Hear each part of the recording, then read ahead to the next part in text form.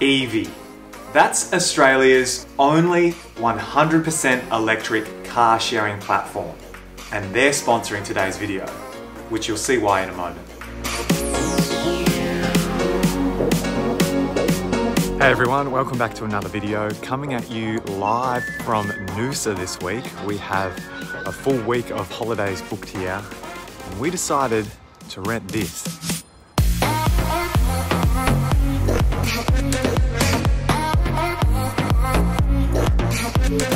So we just got back from a trip to Noosa with Paige's family, and we surprised everyone by renting a Model X for the week. They all thought we were renting some budget van for the week, and to be honest, that was the original plan. Until about a week before our trip, I was watching one of Tesla Tom's videos, and he mentioned EV, and suddenly I had this idea. What if we could rent a Tesla for the week? And it just happened to be that there was a Model X available right near Noosa.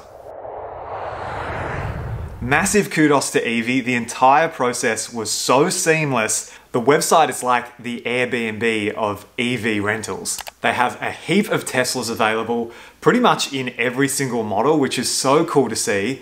I'm kind of tempted to rent a Model S for the day because I've never driven one of those either. And if you are wanting to rent a car for 5 days or more, there is a discount that applies for that, which is great.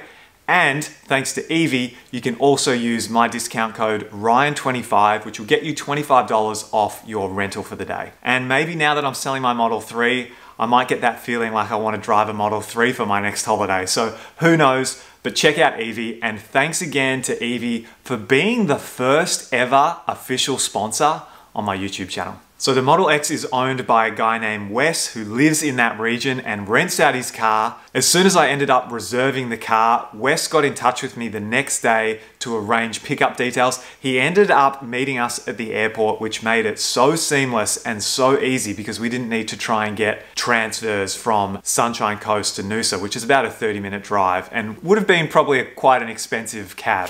I met up with him a little bit earlier than everyone else, and he talked me through the car, how it all works, and then we had the joy of driving around to the airport pickup and surprising everyone with the Model X. As soon as we parked, Wes opened all the Falcon doors. It looked so incredible. There was people standing around going, what is that car? And yeah, to see Paige's family like super stoked, thinking that we were going to get some crappy van, and we've pulled up in a Tesla Model X. It was pretty awesome. The best part was all 6 of us, including our luggage, managed to fit in the Model X. Thankfully, there's a massive frunk in this car. There's also the extra storage in the boot. So even though we had suitcases and all sorts of luggage, we managed to all get in, which is quite a testament to the amount of space that's in a Model X. I do want to say renting this car for the week actually changed our entire trip for the better. It meant that we did so much more, traveled to more places. We kind of felt like locals having a car with us all the time. We weren't restricted to bus timetables or catching Ubers and cabs. The 6 of us could comfortably fit in the Model X every time we went out. This one also had the full self-driving package, which was so cool to be able to drive a car that had all of these extra features on top of the autopilot system. And as soon as we got on the freeway, knowing me, I chucked it on straight away, and the car just automatically, unprompted, decided it would change lanes. It's almost like the FSD gives you more confidence in the car because it's kind of like it's more assertive. Even though autopilot is incredible, having that FSD kind of just unlocks a whole new range of features that I was not used to. So for the car to just change lanes was pretty exciting. The car definitely got a lot of attention in Noosa. People were just in awe every time we opened those Falcon Wing doors. And yes, the doors are probably the most exciting, memorable part of the car, but it goes beyond that because all the doors are automatic and they have an array of sensors on them. The driver door seamlessly opened every time I approached it. It knew exactly where I was standing. The sensors on the Falcon Wing doors would open in a different way if there was a car parked next to you. So I think like the takeout from driving this Model X for a week was the automation of the doors was the thing that just kept me smiling. Like, they're so well designed.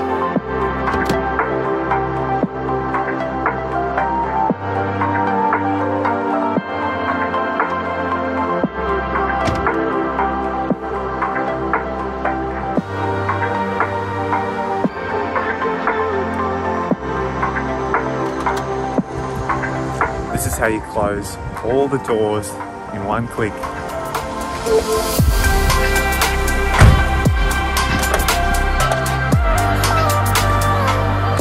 Wes also gave me the key fob for the car. I've never used a Tesla key fob before. This thing was awesome and makes me want to buy one. Maybe for our Model Y we'll end up getting one.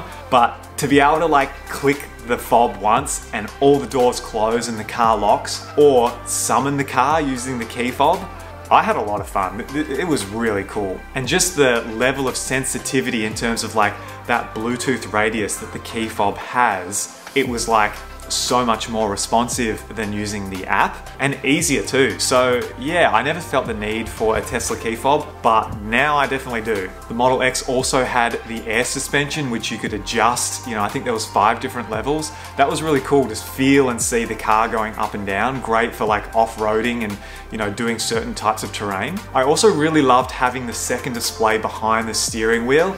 It was great for navigating around an area that we weren't used to, because it gives you a zoomed in version of the maps in that second display, and you've got the sort of wider version on that main display. So having the two was really cool. Obviously being able to see your speed limit was really nice to have there, and you could also adjust sort of what was on the right hand side if you wanted like energy usage or battery info. There was a bit of customization in it too. The thing that's so noticeable as soon as you get in the car is just the visibility. It's a bit of a strange feeling when you've got like sun coming through. There is a strong tinting which helps for that, but then bringing across these, yeah, it's so different.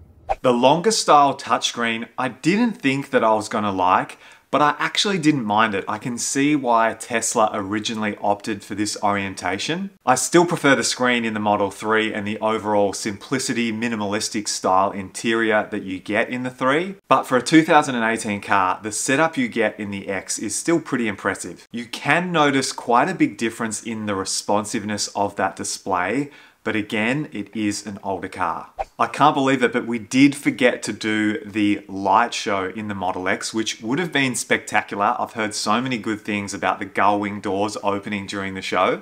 I did, however, get a chance to use the auto park feature for the first time, which I was quite impressed about. I've heard some bad things about Tesla's auto park online, but it managed to do it pretty smoothly for me that first go. The only thing being that it's quite sensitive about what parks it picks.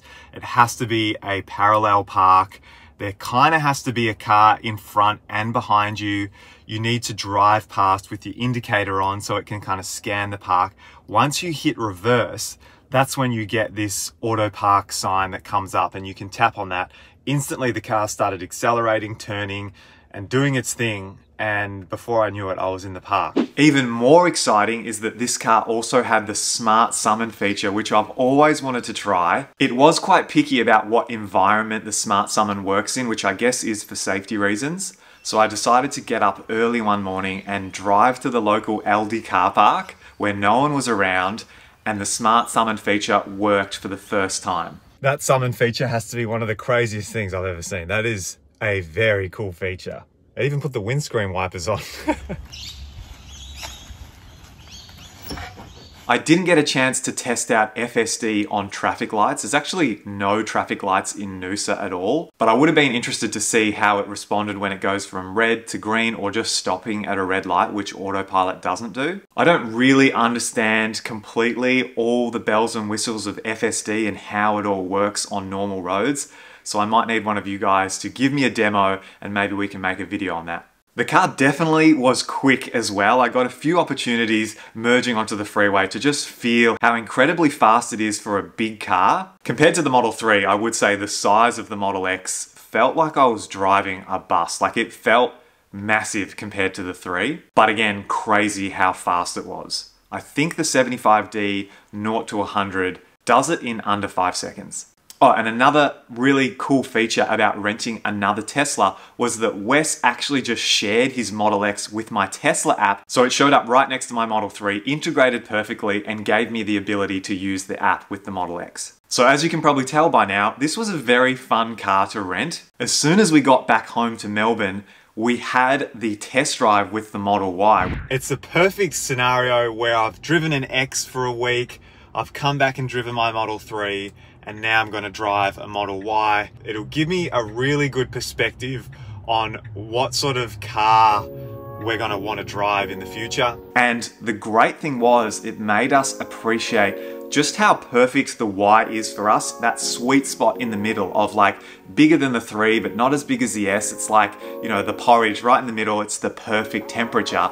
It felt like that with the Y. We also hit 10,000 subscribers last night on this channel, so a massive thank you to everyone for the support. Paige even made me a 10K cake to celebrate. Anyway, wow, I've been talking a lot. I hope you found this video interesting. I did a whole video on the test drive experience of the Model Y, so I'll link that below. It's definitely worth watching. I've got plenty more lined up in the weeks ahead, so stay tuned for those. And until next time, thanks for watching, and I'll catch you guys in the next one.